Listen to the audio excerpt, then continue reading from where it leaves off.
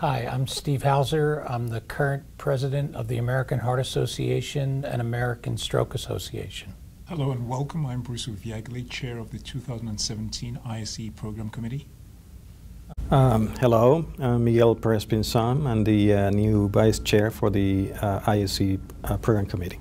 So we are here in Houston at the 2017 International Stroke Conference, the premier international conference for the study of cardiovascular diseases of the brain, and in particular stroke science. I'm here with our two hardworking program chairs.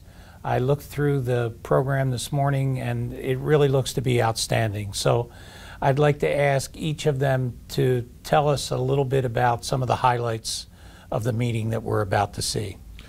Thank you very much, Steve. Thanks for the kind words. It's been a team effort. The entire program committee has been hard at work, so we're very gratified to see the impressive program we have for this year. And so some of the highlights, I would say, are the interesting clinical trial late breakers that we have, some of the new sessions that we have at ISC for the very first time. So for instance, what I'm looking forward to is the results of the Spotlight trial. This is looking at the effect of recombinant factor 7A versus placebo on final ICH volume in patients who have spot sign on CTA. I'm also looking forward to the head post trial, which is comparing having the head of the bed lying flat versus having the head of the bed at a 30-degree incline to see what effect it has on ischemic stroke and hemorrhagic stroke outcomes. I'm looking forward to the early versus delayed statin trial called the ASSORT trial, which is looking at starting statins early in the first 24 hours versus starting them 1 week later in patients who have an acute ischemic stroke. And of course, not all research questions can be addressed with clinical trials. And so I'm also looking forward to some registry-based studies, things like the Get With Guidelines Stroke study, which is looking at the effect of the positive endovascular clinical trials in 2015 and what impact that's had on the utilization of endovascular therapies nationwide. I'm also looking forward to data from the Stratis registry looking at the effect of taking people with acute ischemic stroke directly to endovascular capable hospitals versus taking them to a nearby community hospital. Also looking forward to data from Chinese national stroke registries and Korean national stroke registries. But beyond the exciting science that we have, we also have some very new sessions at ISC, as Miguel is quite aware. So on Thursday, we have our SET talks, SET standing for Cerebrovascular Education and Discovery talks. These are TED-like talks given by eminent scientists in the field, 18-minute, very vivid, compelling talks on very novel, interesting ideas. So that's going to be very exciting. We also have another new session, which is the Game of Strokes. This is a quiz-like type session, which pits 3 teams of 5 individuals representing different regions, Asia, Australia, US, Canada, and Europe, and they're going to be competing for what we're calling the Gold Brain Trophy. And it's going to be an exciting time to instill and reinforce knowledge about the fundamentals of stroke management. And then finally on Friday, we have the Stroke Crossfire debates. And these look at very hot and controversial topics being debated by leading researchers in the field. So for instance, we'll be looking at the potential role of medical therapy in severe asymptomatic carotid stenosis. We're looking at the potential role of surgery for asymptomatic small but accessible AVMs. And finally, we'll also be looking at the issue of the potential role of doing direct thrombectomy for large vessel occlusion in those patients as well. So very exciting. Miguel?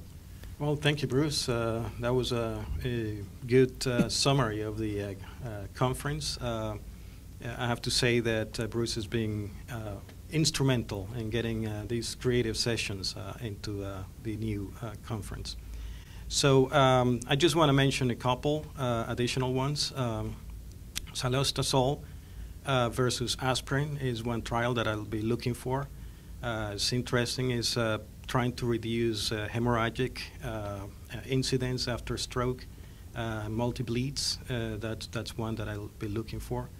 The other one is it has to do with antiplatelet treatment.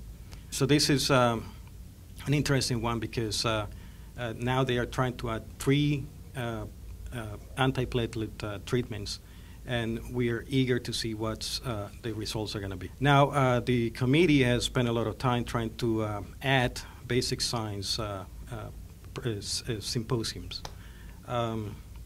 So we have been hard at work trying to bring some of the cutting edge research. As you know, it's essential to have very cutting edge basic science research that we can then use for potential therapies in the future.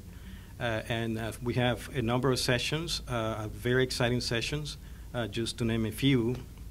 On Wednesday, I think we have a session that has to do with inflammation. Inflammation, everybody thinks that is bad, but in this session we're going to explore factors that actually are beneficial for stroke. So it will be interesting to see what the presentations will be. In addition to that, on a different day, on Thursday we're going to have a session on proteases and the effect of proteases on the vasculature and in the nervous system. So that would be an important aspect too that we're going to be looking at. Remember that TPA is a protease. So we are finding out that these proteases actually have novel properties, and this session will be looking at that. So, as Miguel mentioned, this what we've discussed is by no means exhaustive. We have many other items on the program that pertain to basic science, translational work, and clinical and population science as well. We look forward to lots of networking activities as well. So we think it's going to be a terrific program this year, and we look forward to seeing you at a session or on the hallways. Thank you.